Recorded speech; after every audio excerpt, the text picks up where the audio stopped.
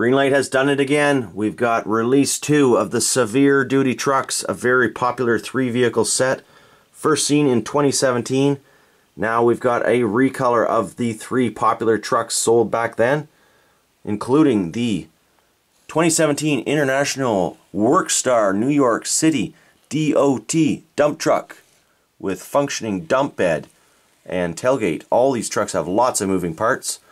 The International WorkStar Platform Stake Truck. Those stakes are removable, so it can just be a flatbed truck. And the WorkStar Shell Oil Tanker with detailed rear latch featuring all of the pumps and levers that an oil tanker would have. We're going to explore all of these details as we open up this entire set for you on camera. And as well as a little bonus, I've got 3 vehicles which are new from Greenlight 2018, including an exclusive Silver Streak C10 Cheyenne camper truck, and 2 vehicles from the most recent Running on Empty series, Series 4. We're going to open up both of those trucks. All nice trucks and great comparisons to show the accurate scale that Greenlight prides on its 1/64 scale collectibles. You may remember Series 1, very popular. They sold out on release. I expect the same from Series 2. And just a quick recap, we had a red WorkStar dump truck. As you can see, it's movable parts. The charcoal silver stake bed truck. And a generic silver tanker with white cab. One last look at these trucks in the package before I get them out of their shell. Very good packaging, keeps these vehicles tight and secure, undamaged until you're ready to open them up should you decide to. Each package has the same little message on the back, a truck to tackle any job. You can pause on that if you want to read about the International WorkStar Truck. This is a big, heavy duty, severe duty actually, not heavy duty. These are big trucks. So I'm glad to be able to compare them side by side with accurate scale vehicles. We'll look at all the packaging on those as well just before we open them up real quick. But for now, let's get all 3 of these trucks out of the package. Starting with the Platform Stake Truck. All you really need to do is cut off a short perimeter of plastic around the bottom of the package. And you can actually save the packaging if you really want to, mostly undisturbed. I'm not too concerned about that though, because I really just want the truck. And there it is. What a big, heavy truck. This thing has some weight to it, let me tell you. I really like the color of that orange. That orange cab is spectacular. Huge details on this truck, right down to the grille work, the headlights, the gas tanks, and of course all the other little details such as mirrors, door handles, and labeling of the truck. On the front door you can see it says WorkStar. True dualies on these, and they're numbered so you know exactly where in the production run your truck came from. This one is 2,919. The stake bed portion is plastic but very sturdy and removable. As you can see now, I will demonstrate the removal of the stake bed. Comes off as one piece, and you can use the truck just as a flatbed, carrying whatever cargo you deem fit.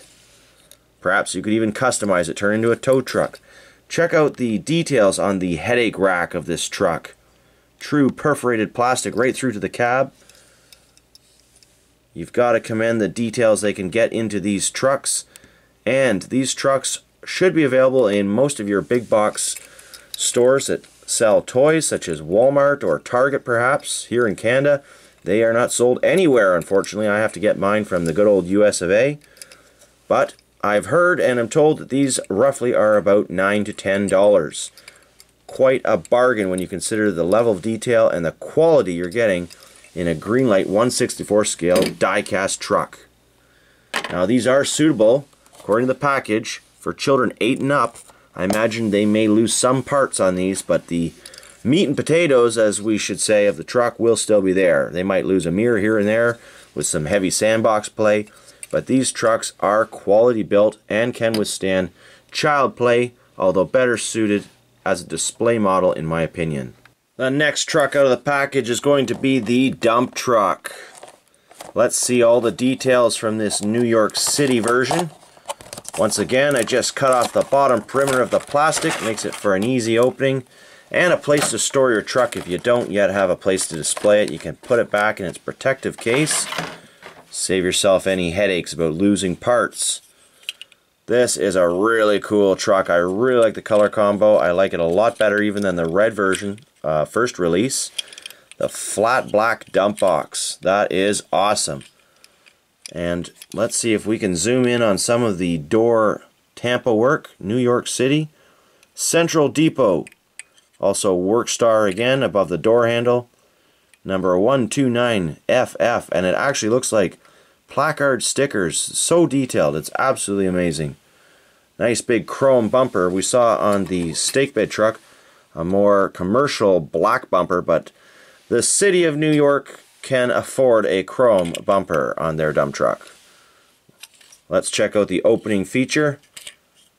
Very sturdy hydraulic lift with opening tailgate. You can imagine filling this thing full of sand would be a lot of fun. And I didn't mention on the first truck, but these are true rubber tires.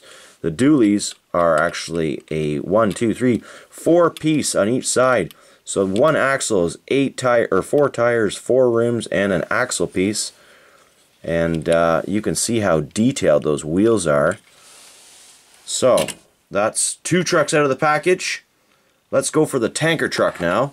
This tanker truck has another axle on the back for a total of 12 tires on the rear, 2 up front. So 14 tires with this model, 14 rims. This is the heaviest of the 3 trucks, and it has an awesome paint job on it. You gotta love the colors of the Shell livery on this truck, and those awesome ladders, placards, tail lights, marker lights. Wow, what a fantastic model. Let's take a little zoom in on the front of this vehicle. Once again, we've got a yellow bumper on this one. You can see the weather stripping around the front windshield, roof marker lights. This one has gray mirrors versus the chrome mirrors that we've seen on other models. More of a commercialized tanker look perhaps on this. You really gotta like that Greenlight pays special attention to details, making each of their models somewhat different. This one has gray tanks as well, with black strapping on them. The other models had chrome tanks. Chrome wheels for this one though offset the muted gray colors of the mirror and tanks. A huge platform on the top.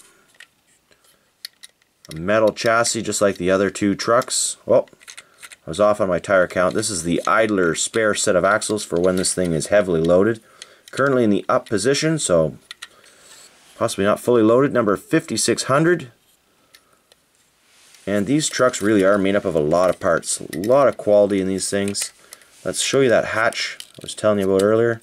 If you don't have a suitable thumbnail to open it up, you can pry it open with a hobby knife or maybe something slightly safer if you have a flathead screwdriver. But let's see if we can get the details on the camera here. In the back of that door, we've got a pump in there, fuel pump, 2 fuel pumps, gauges, levers, hose. The details abound. It's really incredible. Really like those mud flaps, the International mud flaps. Which one's your favorite of those 3 trucks? I know which one mine is. You were just looking at it. Now let's get open a few of these pickup trucks. I've got 3. All very awesome. Wish I could have found the entire Series 4, but I can't afford everything, so I get what I really like. And this Silver Streak was high on my list. It is an exclusive hobby. So you probably have to go to a hobby store if you live in the United States or buy it online. It is a 68 Chevrolet C10 with Silver Streak camper. And on the back, you can pause on that for those who love to travel. Let's get that one out of the package, but first we'll just take a look at the other 2 running on empty. I've got a bit of a Texaco gasoline-themed pickup truck collection going, as Greenlight has been producing the Texaco Tampa vehicles for a little while now, in all types, so I had to pick up this 1974 to F100.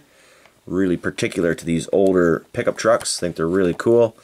If you were to collect the whole series, there they are. The 39 Chevy panel truck. It was a Shell Tampa one. Goodyear 39 Chevy panel truck. The 56 Ford F100 with tow hook. There it is. Got that one. The Ford F100 from 1970. That's what we're looking at. And a 1971 Datsun 240Z, a 2017 Ram 2500 Power Wagon. I actually got that one. There it is. Got that one at a later date. Had to pick it up after a redecision.